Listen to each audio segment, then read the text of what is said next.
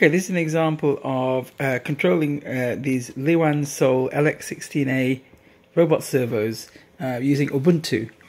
So here's a Python program with a tkinter window, and if I click on this, you'll see the servos move, and also you'll see these sliders move because they're reading the position of the servos. Let's turn this a little bit.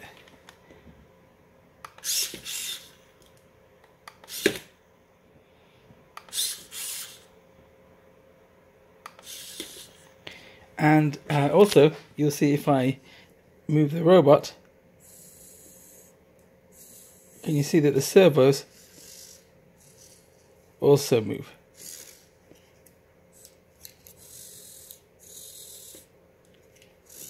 Okay.